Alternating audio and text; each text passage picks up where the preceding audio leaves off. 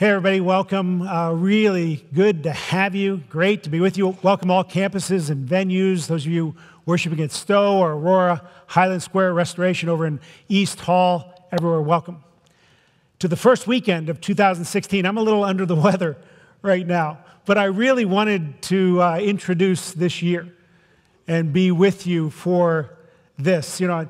I was sitting with my prayer journal on New Year's Day. I was just writing down the things I was thankful for, and I just want you to know that you're at the top of the list. I love being a part of this family, this church. And I love the way you respond. I love what you do. We finished last year with a flurry of kind of generosity and giving, and I've been receiving these stories of you being gifted, and I could share a bunch with you, but I just remember getting one from a young woman who's a server at a restaurant, and she happens to be a member here. She just wrote me to tell me, you have no idea how much easier it makes my ability to witness to my coworkers that they come with these cards and with just expressions of shock at the tips they got from people at Christ Community Chapel, and they've been gifted. So wonderful stuff. Thanks for being who you are, for responding the way you do. All right, January is the month that we give the theme for the year. Every year we have a theme here at Christ Community Chapel. We have a purpose of why we exist. We exist to help people come to know Jesus so you can grow in your relationship with Him and then serve Him daily. That's our purpose year in and year out. But every year we have a different theme to help us focus on one of those areas, either to serve Jesus more or to know Him better. Last year was the Why Not Me theme. And it was a serving theme. Why not God use me right here, right now to do something for you and with you? This year is going to be a growing theme. And we're going to call it simply Know the Story. Know the Story.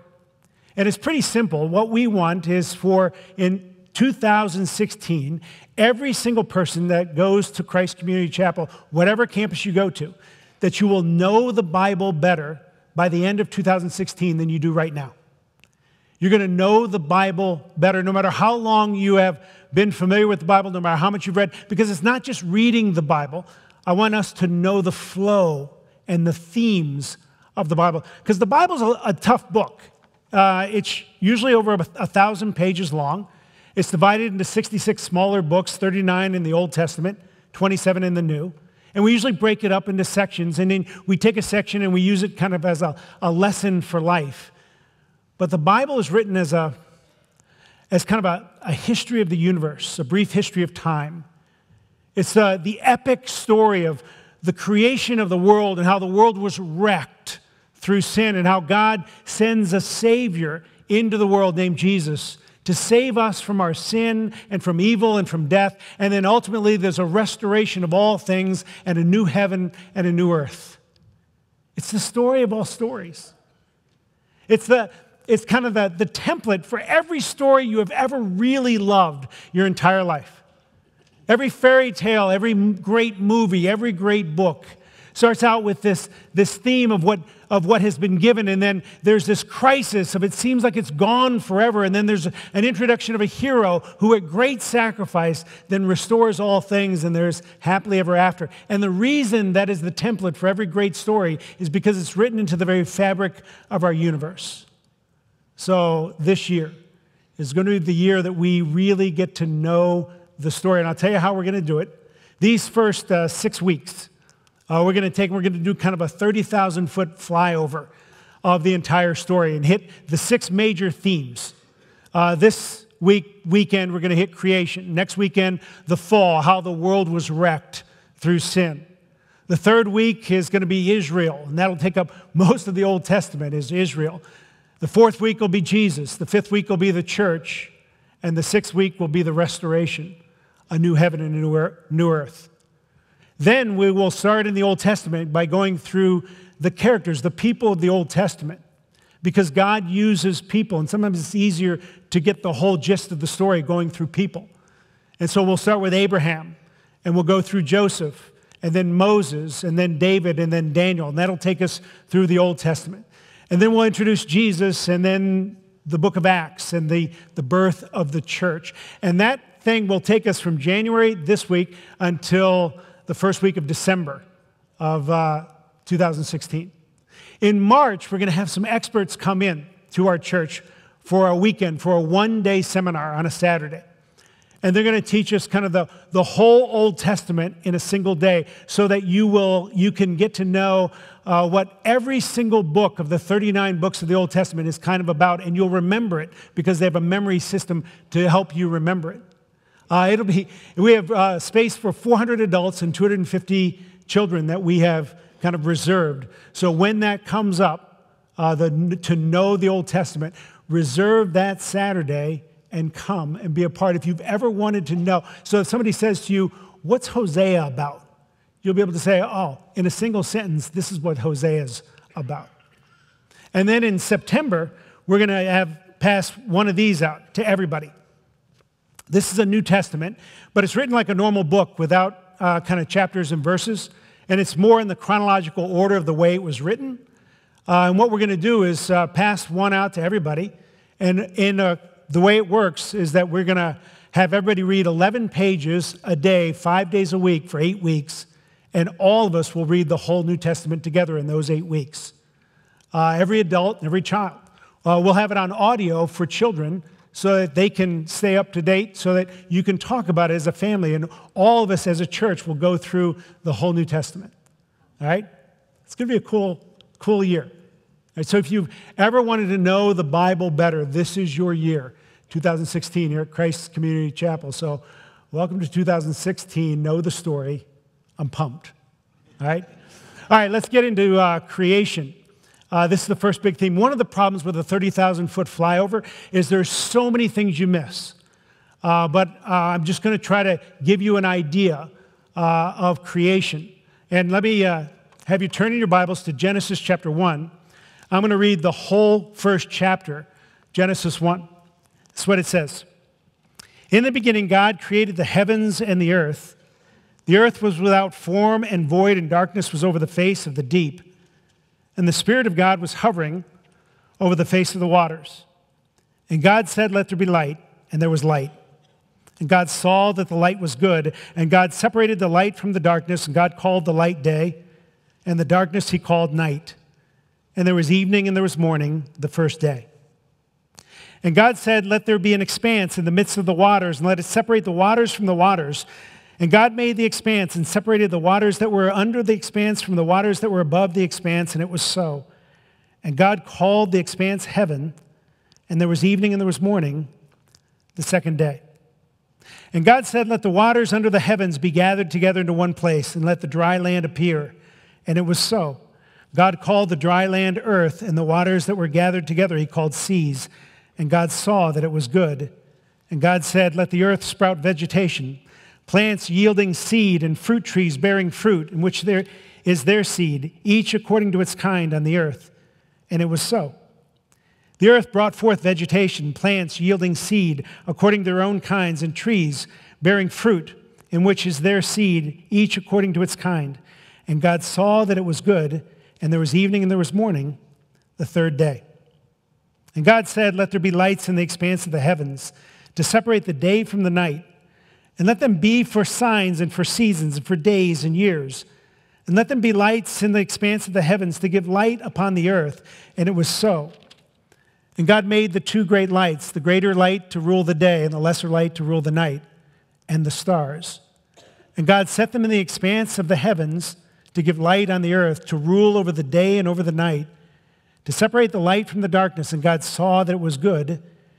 And there was evening and there was morning, the fourth day. And God said, let the waters swarm with swarms of living creatures, and let birds fly above the earth across the expanse of the heavens. So God created the great sea creatures and every living creature that moves, with which the waters swarm, according to their kinds, and every winged bird according to its kind. And God saw that it was good, and God blessed them, saying, be fruitful and multiply, and fill the waters and the seas, and let birds multiply on the earth. And there was evening and there was morning, the fifth day. And God said, let the earth bring forth living creatures, according to their kinds, livestock and creeping things, and beasts of the earth according to their kinds, and it was so. And God made the beasts of the earth according to their kinds, and the livestock according to their kinds, and everything that creeps on the ground according to its kind. And God saw that it was good. Then God said, let us make man in our image, after our likeness. And let them have dominion over the fish of the sea, and over the birds of the heavens, and over the livestock, and over all the earth, and over every creeping thing that creeps on the earth. So God created man in his own image. In the image of God, he created him, male and female, he created them. And God blessed them. And God said to them, be fruitful and multiply and fill the earth, and subdue it, and have dominion over the fish of the sea, and over the birds of the heavens, and over every living thing that moves on the earth. And God said, behold, I have given you every plant yielding seed that is on the face of all the earth, and every tree with seed in its fruit. You shall have them for food. And every beast of the earth, and every bird of the heavens, and everything that creeps on the earth, everything that has breath of life, I have given every green plant for food. And it was so. And God saw everything that he had made, and behold, it was very good. And there was evening and there was morning, the sixth day. This is God's word. Wow. There's a ton there. And I could go a lot of different directions. I'm not going to go towards kind of a defense of creation over evolution. I've done that in other places, and I did it particularly in a series called Christianity, Fact or Fiction. So if you're interested in that, you can look that up. But I just want to go over what the Bible says about creation. And since I can only do a few things, I want to pick out 3 major themes from creation that follow through the whole rest of the Bible from cover to cover. And the 3 themes are love, glory, and blessing. Love, glory, and blessing. We see them here in Genesis 1. They explode again in the person of Jesus Christ. And then they're seen again in the book of Revelation at the end of all history. All right?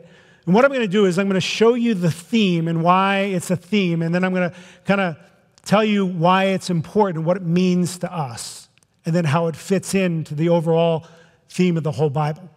All right? First, in the beginning was love. Verses 1 through 3, it says, in the beginning God created the heavens and the earth. The earth was without form and void, and darkness was over the face of the deep. And the Spirit of God was hovering over the face of the waters. We see something interesting right at the beginning, right as creation is taking place, and it has to do with God himself. It says that God was there, and then the Spirit of God was hovering over the surface of the deep. And then it says that God speaks creation with his word into being. God doesn't make light, God speaks light. In the Gospel of John, John begins his gospel echoing Genesis 1. And this is what it says. In the beginning was the Word, and the Word was with God, and the Word was God. He was in the beginning with God, all things made through him, and without him was not anything made that was made. In him was life, and the life was the light of men. Light shines in the darkness, and the darkness has not overcome it. One of the things that we see right at the beginning of creation is the very nature of God. Because the nature of God, of the biblical God, is that of a Trinity. That's what we call it. That's why God speaks of himself in the plural form. Let us make man in our own image. The nature of God in the Bible is completely different than, let's say, the nature of the God that Muslims worship named Allah. Allah is singular. He's not Trinitarian in nature. So that means that he is absolutely different in his essence than the God of the Bible. So never think, I know that there's a controversy going on. Is it the same God that Muslims worship and Christians worship? Absolutely not. And we see that right at the beginning. What Jesus says in John chapter 17 is that the Son glorifies the Father and the Father glorifies the Son. And glorify means that is praise and it's worship and it's honor and it's love. And what we see in the Bible is this God before creation, existing from eternity past, in kind of this swirling relationship among himself where the Father loves the Son, who loves the Spirit, who loves the Father. And there's this kind of swirling vortex of love and joy, and out of that comes creation. Randy Alcorn, in his book Happiness, says that because of the nature of God himself, in this swirling love relationship within himself, because creation came out of that, what he says is the sound that echoed throughout space during creation was the sound of raucous laughter. Isn't that cool? That God would be laughing while he created. In Job chapter 38, when God is dressing down Job, he says, "Where were you when I laid the foundation of the earth and all the angels shouted for joy?" And what you picture is that the angels watching God create, kind of like we watch a firework display where an explosion goes off and we just go, "Oh my gosh, look at that." Angels covering their mouths while God threw supernovas into the universe. It creates matter and energy for the first time. And they high-five each other and laugh at what is going on. Why is there such detail and beauty with creation? It's because the God of the universe who created it he created it in love and joy. Now, what's that mean to us? Well, it means a couple of things. One, it means that creation for the Christian is a good thing. The physical world is good. It's a gift from God. The Greeks thought that the physical world was evil and the spiritual world was good. And they either taught one of two things. Either you don't worry about how you respond to the physical world because it's only your spirit that matters, or you try to distance yourself from the physical world so that you can be holy. Right? Buddhists believe that the physical world is an illusion and all your pain is due to your desire for things in the physical world. So you separate yourself from your desire. But Christians, we teach that creation is not God, but it was given by God as a gift of love because God in his essence is love. And so we take creation as a different thing, and that's why we can enjoy creation without worshiping creation. We don't shun it. We receive it as a gift. The other thing that it means is if God is Trinity and he is in relationship and he creates out of that relationship and he creates us as image bearers, that means that you can expect to long for relationship and to long for love from your first breath till your last breath. And that's indeed what we find. In the beginning was love. The second theme is in the beginning was glory. When you look at creation, creation can tell us something about the creator the way art can tell us something about the artist. In fact, the psalmist in Psalm 19, he says this, "The heavens declare the glory of God, and the sky above proclaims his handiwork. Day to day pours out speech, and night to night reveals knowledge." The psalmist says creation itself tells us, shouts at us something about the Creator. But there's only one creation out of all of his creation that he says, if you want to know what I'm like, if you want to know the closest semblance to who I am, look at this one thing. It's not what I would have chosen, by the way. I would have chosen something like I would have said as God, if you want to know what I'm like, look at an eagle. In all of its beauty and all of its gracefulness and all of its fierceness, look at the eagle. I'd say, look at a supernova, look at a volcano, look at some, you know what he says? Genesis chapter 1, verse 26. In the image of God, he created us, you. You and I stamped with the image of God. God says, you want to know what I'm like? Look at a human being. Look at a human being. They reflect who I am as creator. What's that mean for us? Well, it means a few things. One of it, it's called the imago Dei in Latin, which is the image of God. It is the basis, the foundation for all human rights, by the way. The idea that we are made in the image of God is what gives us dignity and value. It's the basis for all civil rights. One of the things that frustrates me with atheists is that they're so inconsistent. Because you'll have atheists talk about atrocities or talk about human rights or talk about civil rights, but they say there is no God. And when I say they're inconsistent, I just was reading a book called Fool's Talk by Os Guinness. And he says the same thing. Because if there is no God and we are all products of evolution, then there is only one law, and that's survival of the fittest. That's the only law. There is no other morality. There is no right or wrong. There are no atrocities. An anteater comes upon a mound of 20,000 ants. He doesn't call it genocide. He calls it a feast, right? It's survival of the fittest. But we know inside of us, even atheists look at ISIS and say, what is going on? That's an atrocity. It's awful. You know why? Because we are stamped with the very image of God, and that gives you value. No matter who you are, no matter what you've done, no matter what your intellectual capacity, because you are in the image of God and stamped with his image, you have value and dignity above all other creation. Martin Luther King Jr. will celebrate his birthday later on this month. It's what he said in a sermon. He says, you see, the founding fathers were really influenced by the Bible. The whole concept of Imago Dei, the image of God, is the idea that all men have something within them that God injected, an ability to have fellowship with God. And this gives him a uniqueness, a worth, and dignity. And we must never forget this as a nation. There are no gradations in the image of God. Every man from a treble white to a bass black is significant on God's keyboard precisely because every man is made in the image of God. Yeah, that's one thing it means. But the other thing it means is that you are an image. That means you are a reflector.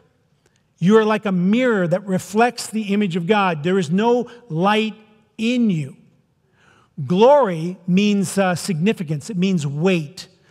What it means to be an image, to be a reflector, to be a mirror, is that there is no significance that you can give yourself. You receive the significance from outside of yourself. You only receive and reflect glory. You don't produce glory. But the fact that you're made in the image of God means that if you are facing God and reflecting him, you can actually reflect some of his character on the relationships there, on the world around you. You can reflect, as an image bearer, you can reflect the goodness, kindness, compassion, love, holiness of God. And when you do, if every human being did that, perfectly reflected the image of God on all around him, then the whole world would flourish. Things flourish when you reflect the image of God. But you have to be facing him, right? As people turn away, as you turn away from the glory of God, then you will lose that and you will begin to reflect less and less of God's character on the people that you're around. I get calls from marriages that are disintegrating. And a lot of times it'll be a man that will say, you know what, yeah, my wife's done and she doesn't want to be married anymore, and I know I haven't been the man that God wants me to be. You know what he's saying? He's saying, I know I haven't faced God. And so I haven't reflected on my wife the love and compassion and kindness and care that I should have as an image bearer, because that's what God made me to do. Instead, I've turned away, and my wife has shriveled up, and now she's saying she doesn't want to be married, and now I need help, right? That's what he's saying.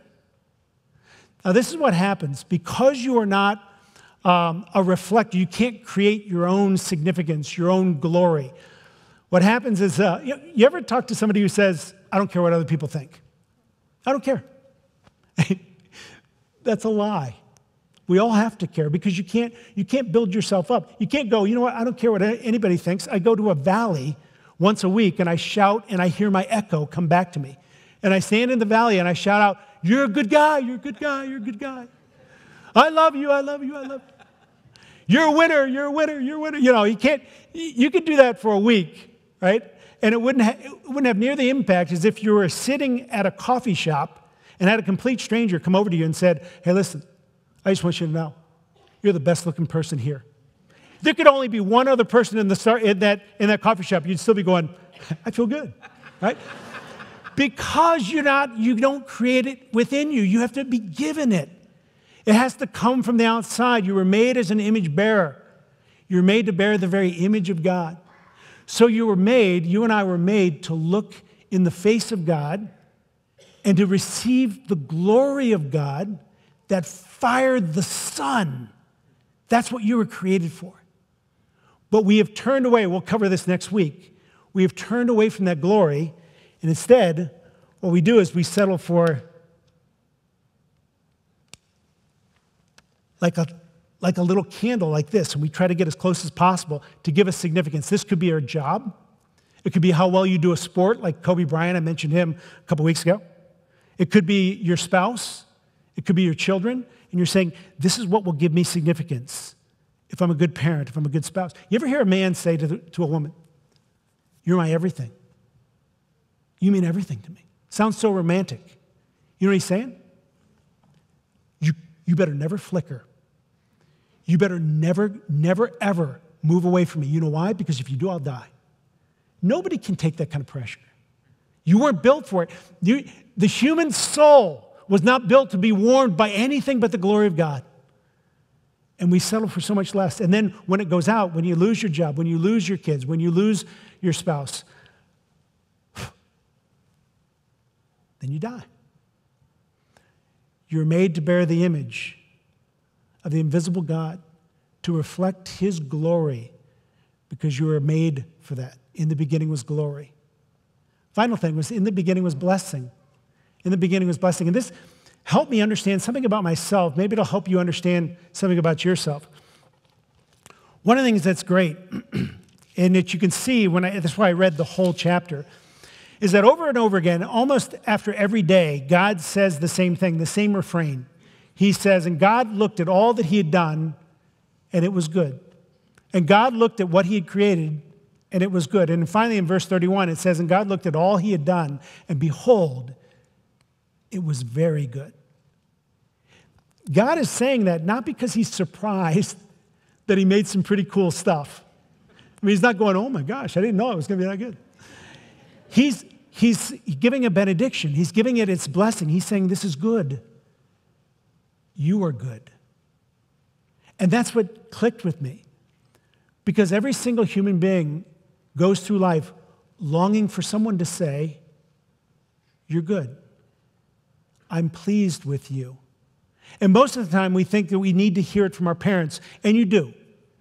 I mean, if you've never heard your dad or your mom look at you and say, I want you to know, I am proud of you, I love you, I am pleased with you. Then you have this longing, this thirst. But even those of us who had great parents who told us that over and over and over again still have a longing. You know why? Because we long for the benediction, the blessing of God himself to say to us, you're good. I'm pleased with you. So in Genesis 1, this epic story begins with God. And in the beginning was love. And in the beginning was glory. And in the beginning was blessing. Right? And then we see it as a theme go throughout the whole Bible. We lose it in Genesis 2. Right? We lose all three. We lose glory. We lose blessing. We lose love, the love of God. And then Jesus shows up. Right? Let's talk about love first. Right? So it starts with love. We're created out of this vortex of love that God pours out of himself, and that's how creation begins. When Jesus shows up, John chapter 3, verse 16 says, for God so loved the cosmos, that's the word in the Greek. God so loved the world that he gives his only begotten Son. Love re-enters the world. God's love shines again in the person of Jesus. In the book of Revelation, all of history ends at a wedding where we celebrate the love of Jesus for us, the church. Right? Then glory starts with glory. We were made to reflect the image of God. Then we lost that. Genesis 2, we'll talk about that next week. Jesus shows up and he tells people, when you have seen me, you've seen the Father. I am the exact reflection of God the Father. Paul the Apostle in 2 Corinthians chapter 4, verse 6 says this, for God who said, let light shine out of darkness, that's the creation, has shone in our hearts to give the light of the knowledge of the glory of God in the face of Jesus Christ. In the book of Revelation, it says in Revelation chapter 21, verse 23, and the city has no need of sun or moon to shine on it, for the glory of God gives it light, and its lamp is the Lamb. And then finally, blessing. God gives his blessing in Genesis 1, we lose the blessing in Genesis 2. When Jesus shows up, he comes out of the water of baptism, God thunders from heaven, "This is my beloved Son, in whom I am well pleased." That's the benediction of God. Someday, because of what Jesus has done on the cross, you will enter into heaven, and he will say to you, you will get the benediction finally. God will say, "Well done, good and faithful servant." Now, this is what's interesting to me, is that the entire theme of the Bible is tied into these three things. We lose the love, the glory, and the blessing in Genesis 2. Jesus comes with all three: love, glory, blessing. Gives them all up on the cross. All of them.